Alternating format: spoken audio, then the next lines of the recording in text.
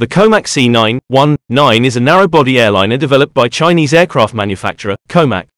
The development program was launched in 2008 with production beginning in the late month of 2011, with the first prototype rolling out in November 2015 having its maiden flight in May 2017.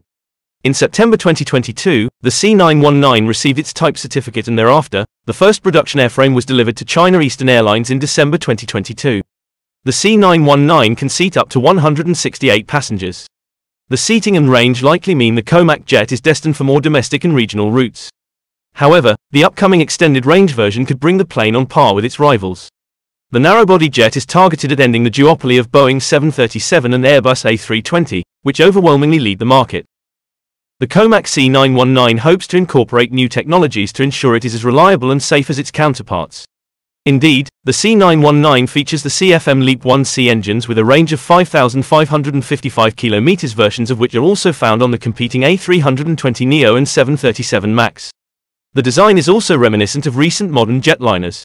While the C919 may have Chinese characteristics, it raises the question of the plane's success in the global market. Currently, the aircraft reportedly secured 815 orders from 28 airlines and lessors.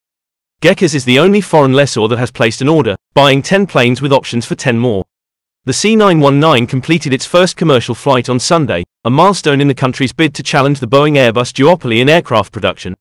Bearing the flight number MU911 of China Eastern Airlines carried more than 130 passengers flying out of Shanghai for Beijing. This marked the entry of the aircraft into the competitive market. Let us know in the comments sections below about how you think the aircraft looks. Till then, don't forget to subscribe and turn on the post notifications so that you don't miss any future updates.